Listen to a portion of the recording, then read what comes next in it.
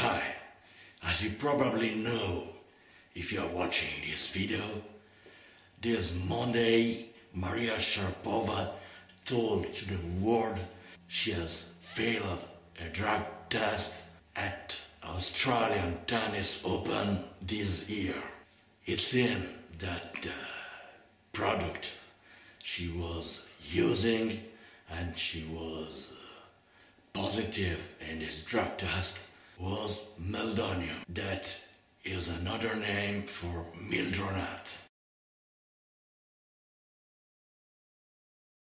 In this video, I will tell you in a few words what is this drug, why this is used, why this is used by athletes, and after that, this is a little theoric, and after I will tell you about a good friend of mine that used it for 2 years.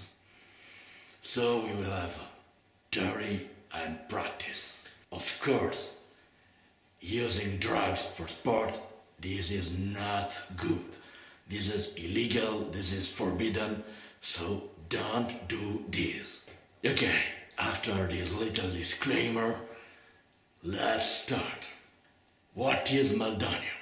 Meldonium is a drug commonly used to treat heart conditions like heart failure. But Meldonium is also used by athletes because it can also improve physical capacity and mental skills in healthy people.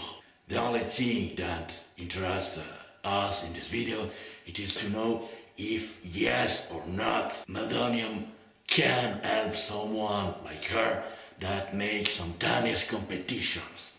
Meldonium seems to improve rehabilitation after your exercise, protect against stress, it can improve the functions of your central nervous system.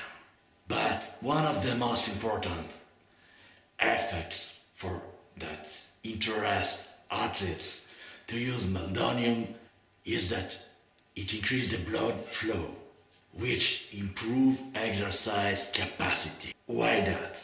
This is very simple. Because you can carry more oxygen to your muscle. So, which benefits for someone that play tennis, like Maria?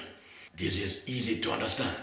She will not be able to run faster, okay, but she will be able to run more.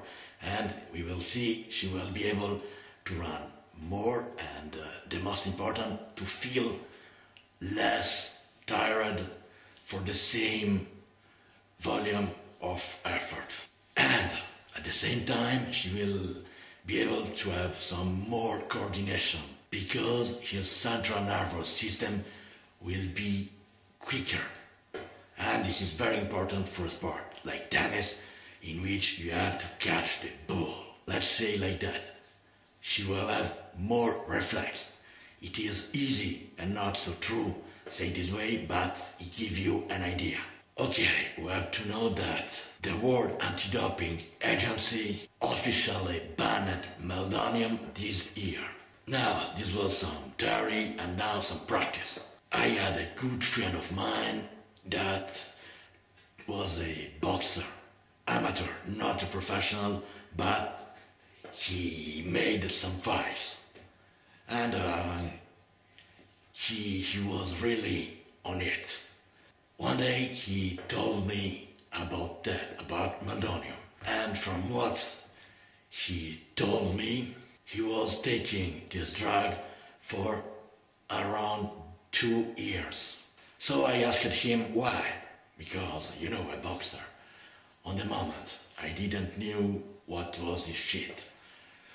And he told me to make an example that he used it to make 1 hour run each day for cardio. And he told me that since he started this medication, he was able to run around 10 minutes more and feel it the same way. What do I mean? That he run 1 hour 10 minutes and he feel like he has run 1 hour. So this is quite a good improvement. And he doesn't speak to me about some reactivity. He told me anything about that, but the first thing was endurance and the second thing was recovery. From what he told me, his recovery was really quicker. But wait, not recovery from all. He told me that when he trained, like he used it to lift some weights to gain some power, and for that he told me it doesn't change anything. But the big deal was recuperation after cardio, after long effort in the time.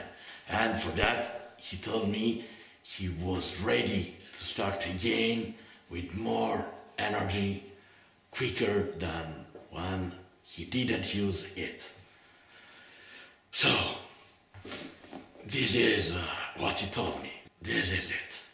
So can Meldonium help someone that play tennis or that run a marathon or that make some other stuff like this? Yes, it helps, and it can make a big difference. Not a small one, a big one. This is the reason the World Anti-Doping Agency have chosen to ban it. Because yeah, it is a big help. And so, is she guilty or not? That this is not my business. This is what I know about this shit.